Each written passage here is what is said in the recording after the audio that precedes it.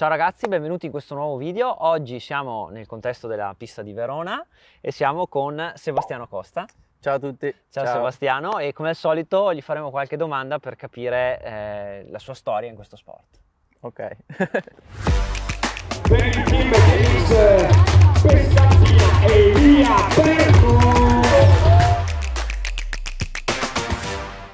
Bene Sebastiano, prima di cominciare l'intervista, intanto grazie di essere qui a te. Per questa intervista, perché innanzitutto ringrazio il Mecca Ritardati che ti ha nominato, Sì. ti ha dato la trappolona come ormai è diventata, anche perché, e ti ringrazio perché lui, ma non solo lui, mi ha detto che comunque come dire, sei una persona molto riservata e quindi magari davanti alla telecamera non è facile, non è facile, però insomma è giusto secondo me, perché ti confesso che ho chiesto ai tuoi colleghi, gente che correva con te, che magari ancora o non è più nel mondo della BMX, che tanto aspettavano questa intervista a Sebastiano Costa, e siccome sei una persona riservata, secondo me magari non tutti sicuramente sanno questa storia, e secondo me è bello e sono contento di dare spazio a tutta la tua carriera qui, Bene, e Sebastiano, quello che chiedo a tutti all'inizio è sempre una presentazione: chi sei, l'età e da quanto fai questo sport, e anche cosa fai nella vita adesso. Ok, allora io sono Sebastiano Costa, ho 26 anni, sono di Verona. Nella vita faccio l'allenatore di BMX e faccio BMX, in realtà ho fatto BMX dal 2005 al 2018, quindi da atleta, sì. E poi ho iniziato ad allenare la squadra del team BMX Verona e sono diventato collaboratore tecnico della nazionale nel 2020. Da dove nasce la passione per questo sport da piccolo, insomma? Allora, io sono di Bussolengo precisamente, quindi la pista di BMX di Bussolengo era proprio dietro casa mia, quando ero più piccolo, quella prima di Pescantina, diciamo. Sì. E io ho iniziato in realtà perché volevo fare motocross, e la mia passione era motocross e io volevo fare quello da piccolo, però Gianni Bonini mi consigliò di iniziare un po' con la BMX per prenderci un po' la mano. Pensavo avessi cominciato da Montorio. Sì, da Bussolengo, e mi consigliò di iniziare dalla BMX appunto, e quindi poi ho iniziato lì in realtà. Poi ha iniziato anche mio cugino nel frattempo, abbiamo detto dai, un giorno correremo anche insieme magari, quindi non ho più smesso. E per contestualizzare il tutto, hai la stessa età di Nicolò? Sì, giusto? 98. E anche Arbetti, quindi, Arbetti, Nicolò, Michele, sì, tutto il gruppo. Bene, allora Seba, raccontaci un po' la tua carriera, fin da piccolo, insomma, com'è, come andava, cosa facevi, eccetera. Allora, diciamo che sono sempre stato un po' altalenante, nel senso che di risultati, sì, nel senso che da piccolo qualche volta veniva la gara fatta bene, dove portavo a casa magari una finale, qualche volta uscivo in semifinale, qualche volta capitava uscissi ai quarti, sempre stato un po' altalenante. Poi quando sono diventato esordiente allievo ho iniziato magari a piazzarmi qualche volta di più nei primi 8, senza mai vincere un granché, e ho vinto, mi ricordo bene, la prima gara da allievo a Padova, che era una pista che trovavo comunque abbastanza difficile, non era proprio la mia pista preferita, perché era comunque tecnica, aveva le curve anche difficili da affrontare, eccetera, eppure lì ho vinto la prima gara, non ricordo bene. E dopo in realtà anche lì da lì in poi è sempre stato più o meno un uomo da metà classifica, diciamo. Ok.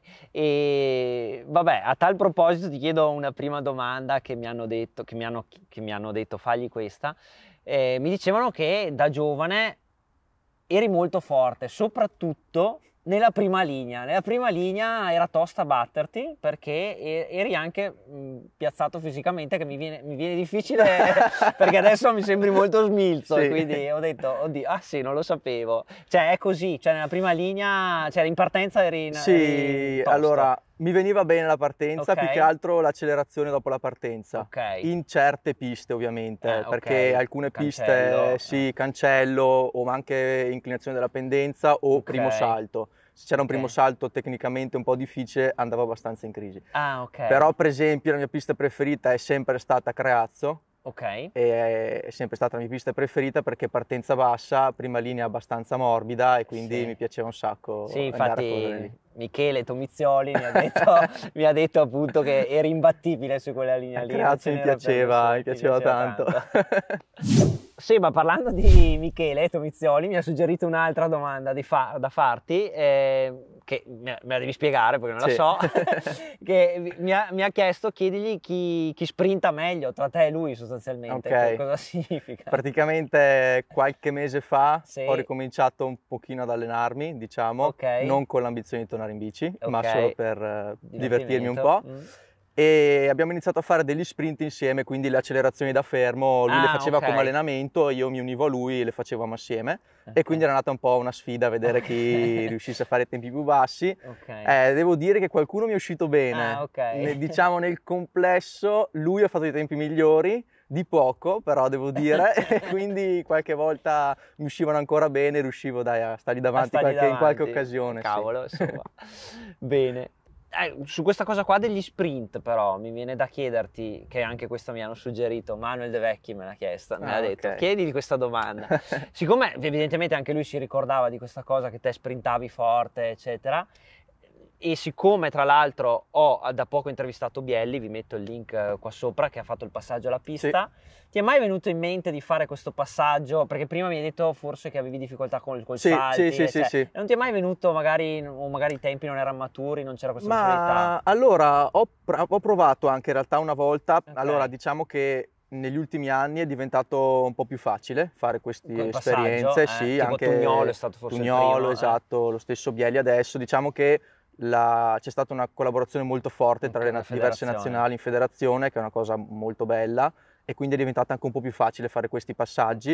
Io onestamente ho provato perché una volta mi hanno chiesto, ma ti va di venire a fare 2 giri nel velodromo di Pescantina, quello che c'è ancora, credo vicino alla chiesa, mi sembra, c'è ancora. E non mi divertivo in realtà tantissimo. Sì, cioè più che altro il fatto di poi sarà stata questione di abitudine, ecco, però con lo scatto fisso eccetera non mi piaceva moltissimo. Io mi sono sempre divertito comunque andare in bici, anche se appunto avevo delle difficoltà in certi aspetti, però non ci ho mai pensato seriamente, ecco. Certo. Bene, nel frattempo abbiamo cambiato il setting perché il microfono ci ha abbandonato, ne abbiamo un altro, speriamo che funzioni, ma quello lì insomma sentirà leggermente peggio, ma ce la faremo. Sebastiano, arriviamo a che sei adesso l'allenatore del Verona, e poi anche hai un ruolo in nazionale. Intanto allenatore del Verona dei giovanissimi, per esempio di Liam, saluto Liam che so che ci segue, amico di Elia, e corrono insieme. E da quanto lo fai, insomma, e come si è presentata questa occasione di fare l'allenatore qui a Verona? Allora, sono allenatore dal 2018, io ho smesso di correre in quell'anno e nel frattempo ho iniziato... Che avevi quanti anni? Avevo 20 anni, 19-20 anni, e ho iniziato a studiare nel 2017 scienze motorie, quindi mi sono avvicinato un po' al mondo dell'allenamento, diciamo, e niente, qui mi hanno chiesto appunto di venire ad allenare, avevano piacere che venisse ad allenare qui, avevano bisogno anche di allenatori, quindi ho iniziato subito con la scuola, quindi i bambini proprio piccoli, e poi da qualche anno alleno anche i bambini del team, sempre categorie giovanissimi, e poi diciamo che ho iniziato anche un po' ad affiancare i ragazzi più grandi, quindi un po' tutte le categorie, diciamo, riesco a vedere tutte le categorie, ecco. Ok. Sebastiano, parliamo adesso del tuo ruolo in nazionale. Io appunto non lo sapevo, mi dispiace, non so questa cosa, e sono contento appunto, che ringrazio sempre il Mecca che ti ha nominato, perché fai una cosa particolare in nazionale. Analisi, cioè cosa significa? Cioè intanto il ruolo, da dove è arrivata questa cosa, questa opportunità? Allora, è successo tutto in modo abbastanza naturale in realtà, nel senso che io conoscevo Tommaso Lupi, il CT, da prima che diventasse allenatore della nazionale, perché allenava dei miei amici e quindi ci conoscevamo. Poi quando è diventato CT lui, che facevano un po' allenamenti qui a Verona eccetera, io venivo comunque a vedere, cercavo di stare un po' qua, finché un giorno mi ha chiesto di provare a dargli una mano durante le gare, e ho iniziato con la prima gara qui a Verona, l'Europeo nel 2020 mi sembra, e da lì in poi sono entrato a far parte della squadra azzurra, come la chiamiamo, e è stato bellissimo, ovviamente ringrazierò per sempre Tommy per l'opportunità che mi ha dato. E sì, il mio ruolo è diciamo quello di fare i test ai ragazzi, fondamentalmente analisi della prestazione. Quindi io non faccio niente da solo ovviamente, perché diciamo che mi affianco un po' a uno staff che è presente in federazione, che si chiama Team Performance, che è sostanzialmente uno staff di preparatori che è stato creato dalla federazione a supporto di tutte le nazionali.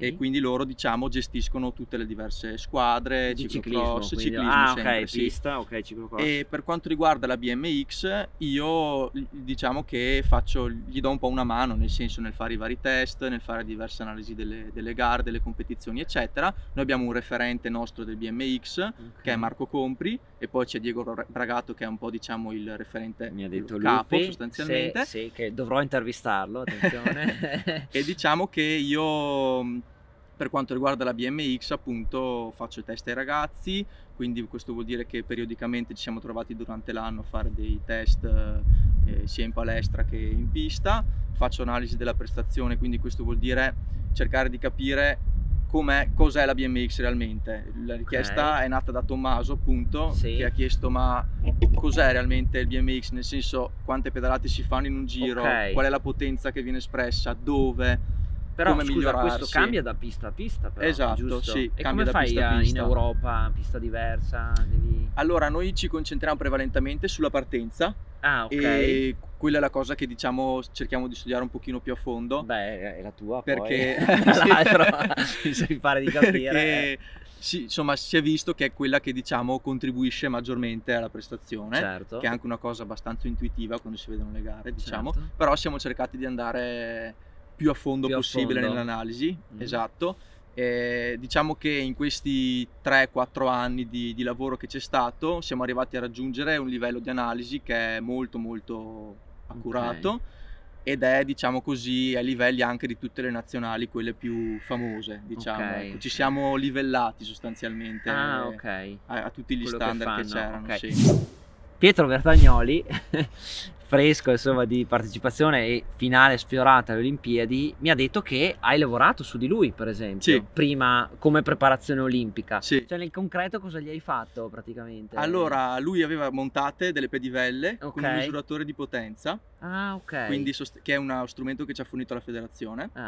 E praticamente con lui abbiamo cercato di capire quale fosse il rapporto adatto da utilizzare nella pista e quale fossero il numero di pedalate. Però la pista non ce l'avevi, quella lì francese? Esatto, lui quando è andato a provare la pista di Parigi, c'eri che tu là? E io non c'ero, però c'erano gli altri sempre di questo Team Performance, o comunque della squadra del CONI, e lui aveva montate le pedivelle.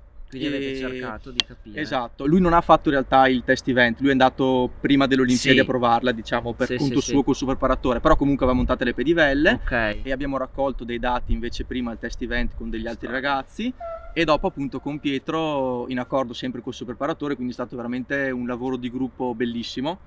E abbiamo cercato di capire come massimizzare, diciamo, il tutto.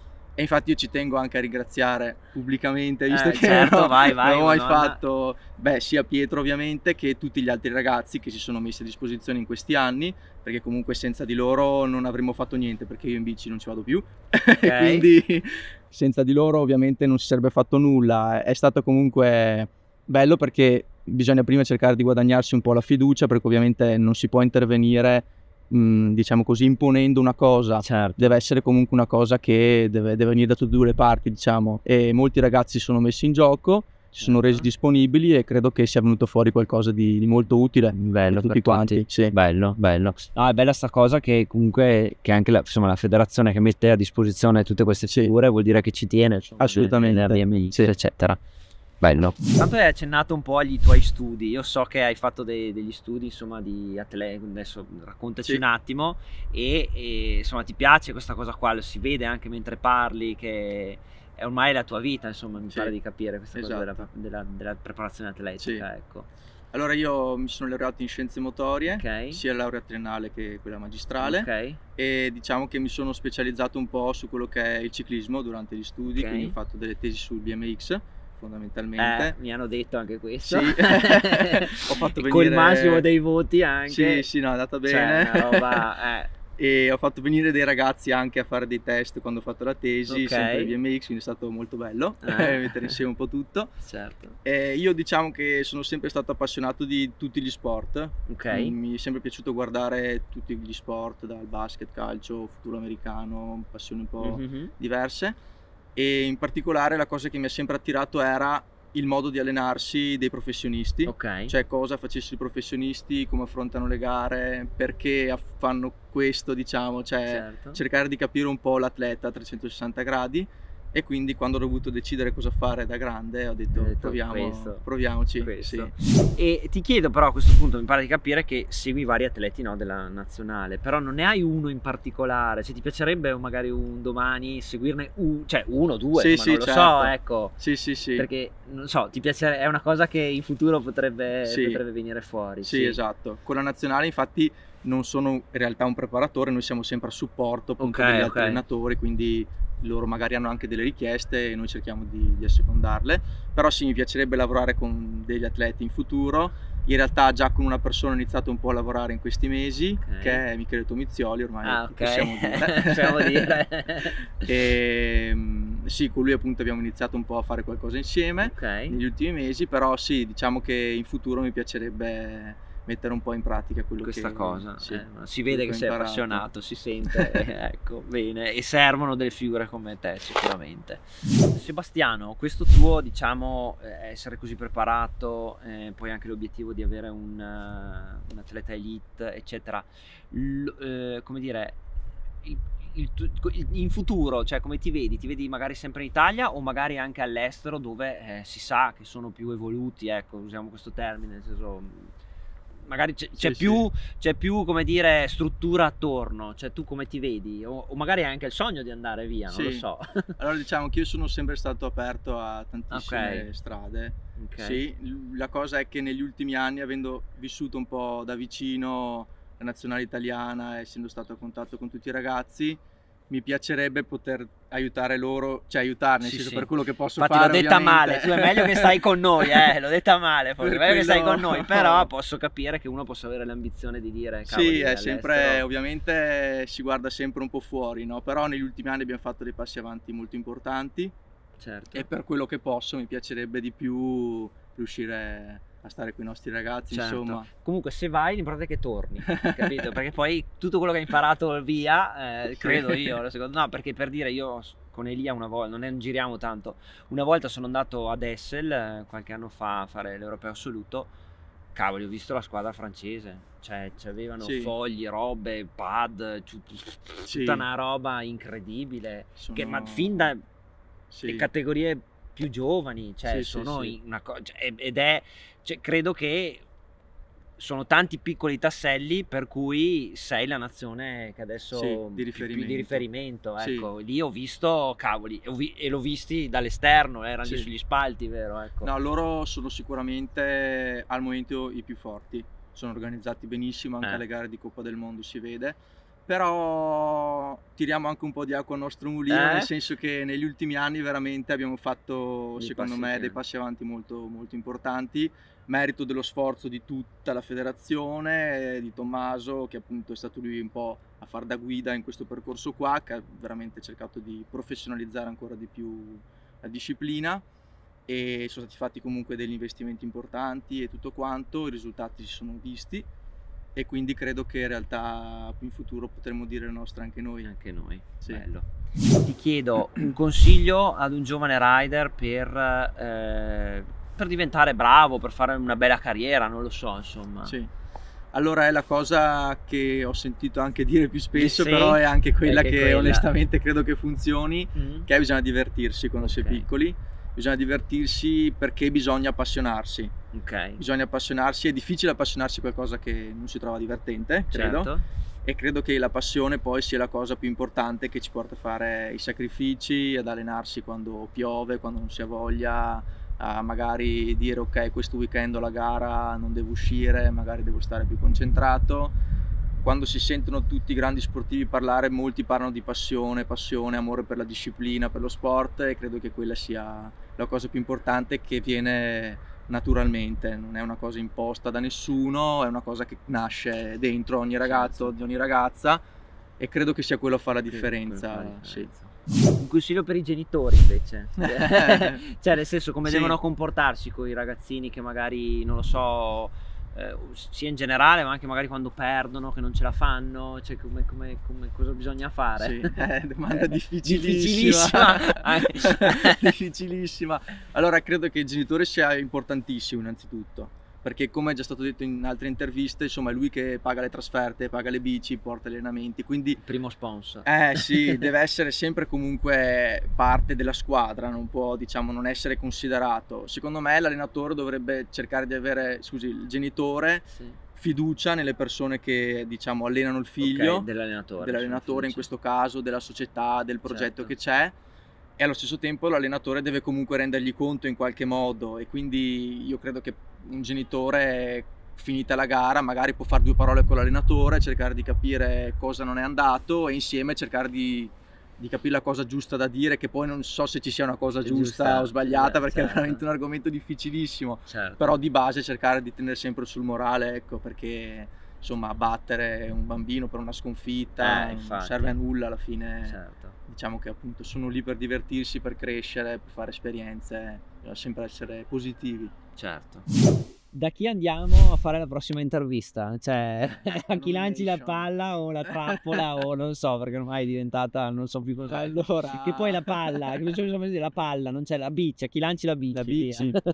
Allora, passi la bici. A Wendy, Juan Diego Quintero, wow, bello, che è l'altro collaboratore della nazionale, così chiudi un po' il cerchio, diciamo, fate tutti. Sì. E lui ha una storia molto, molto bella, secondo me, perché è colombiano, è cresciuto in Colombia, è una visione anche del BMX colombiano molto molto importante. Perfetto. E quindi secondo me ne ho un po' parlato con Francesco Gargaglia, che appunto mi ha raccontato. Sì, gli devo chiedere come mai la Colombia, porca miseria, cos'è, seconda nel ranking? Sì, va forte. Va forte, se va forte. Va bene, allora Wendy, preparati che se vuoi noi ti facciamo l'intervista. Bene, grazie Sebastiano per questa chiacchierata e ti auguro il meglio, insomma, per il tuo futuro con i ragazzi in nazionale e tutto quanto, e ci vediamo in pista. Certo. Ciao. Grazie, ciao.